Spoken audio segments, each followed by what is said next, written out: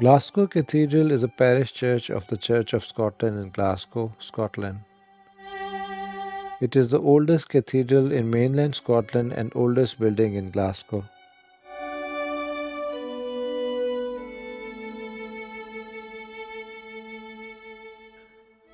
The cathedral is dedicated to Saint Mungo, the patron saint of Glasgow, whose tomb lies at the center of the building's lower church.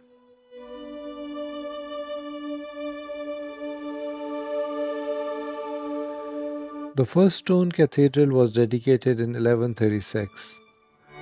Fragments of this building have been found beneath the structure of the present cathedral, which was dedicated in 1197.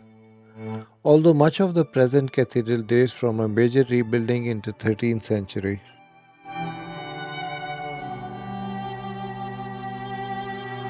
Following its foundation in 1451, the University of Glasgow held its first classes within the cathedral's chapter house.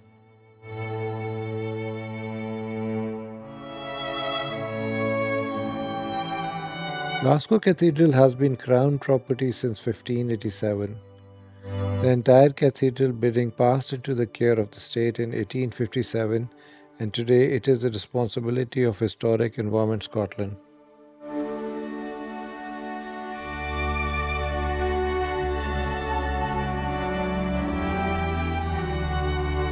The history of Glasgow Cathedral is closely linked with that of the city.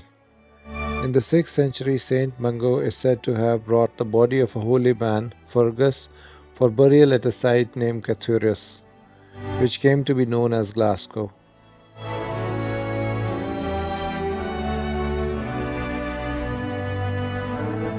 Saint Mungo built a monastic cell in the burial ground and was buried in his church there in 614.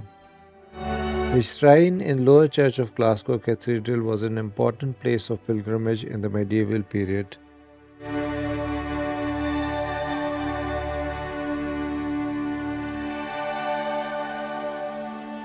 Excavations at Glasgow cathedrals between 1988 and 1997 uncovered architectural fragments of the first stone cathedral beneath the floor of present cathedral.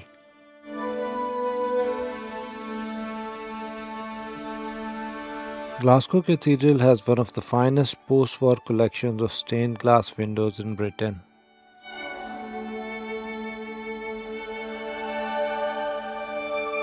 It is one of the few Scottish medieval churches to have survived the Reformation.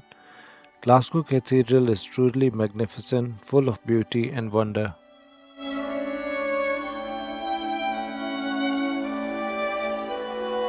The reforming mobs in the years after 1560 were no less zealous in Glasgow than anywhere else in the country. But the affection of ordinary people of Glasgow for their cathedral was such that the organized trades of the city took up arms to protect it.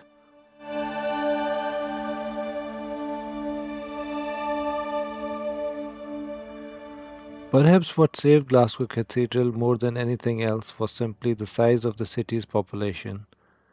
When the crisis arose, enough collective sanity remained to allow the defenders to outnumber the attackers.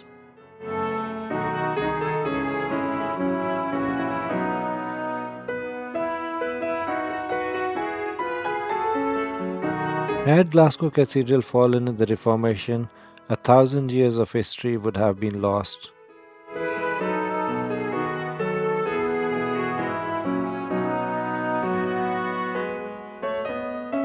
During Saint Mungo's time, the church was visited by Saint Columba, and Saint Mungo himself travelled widely, preaching in both Cumbria and North Wales, and going on pilgrimage to Rome.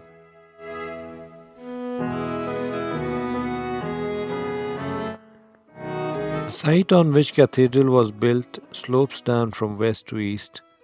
This allowed the buildings of its most unique feature, a lower church effectively occupying the whole of the area under the choir.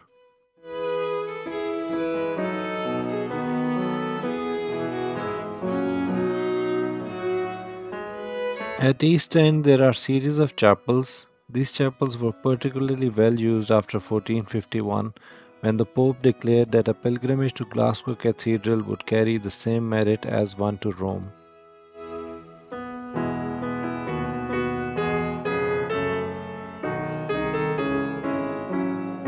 If you are coming to Glasgow, you really should add the cathedral to your must see list.